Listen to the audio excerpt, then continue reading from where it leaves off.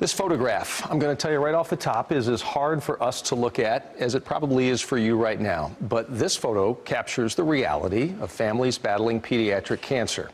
A Princeton mom shared that heart-wrenching image with her son, sick from leukemia treatments, being comforted by his big sister.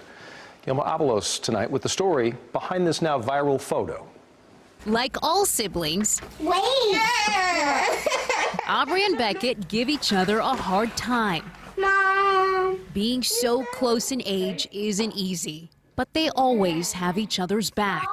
This is what pediatric cancer looks like. She was rubbing my back. Little Beckett, still in diapers, sick to his stomach from his leukemia treatment. Aubrey right by his side. They don't really see the behind closed doors. They don't see the effects it has on the family. By sharing this photo of the reality of pediatric cancer, Caitlin Burge is letting people in and bringing awareness to some hard truths. He's burned to the core. You touch him, he's hot to the touch. So he's he's a trooper. Beckett is a trooper, diagnosed last April. His hair since grown back, though his treatment leaves him flushed. But it takes a toll on the entire family. Beckett and Aubrey's youngest sibling can't stay in the house right now. The family's been split up. Chandler's been sent to my brother's because of the risk of infection. And it's been hard. And another hard truth. All pediatric cancers combined receive less than 4% of cancer research federal funding.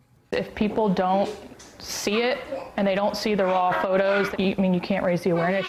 And to raise awareness, this family shares the good, too. Beckett's strong. There's just something about a sibling's love. When I don't feel well, Aubrey feels happy. They're there to help you when you mix up your words. Actually, she feels sad. And there for you when you just need a hand. And we are happy to share that Beckett is in remission. He still has to go through some harsh treatment so that the cancer doesn't come back, but they expect to be wrapped up with treatment by the summer of 2021. And like his mom said, he's a trooper, but clearly so is the entire family. One of these courageous kids, man. There's so many of them. The remission thing, for those who've not been in the fight before, remission happens fairly early in the treatment process usually. And then, as you mentioned, there's still a long road to go. Don't let the word remission fool you. Right. Until 2021, they're planning on treatment. So he's in what they call the maintenance phase of the treatment, Doug. All right, beautiful. And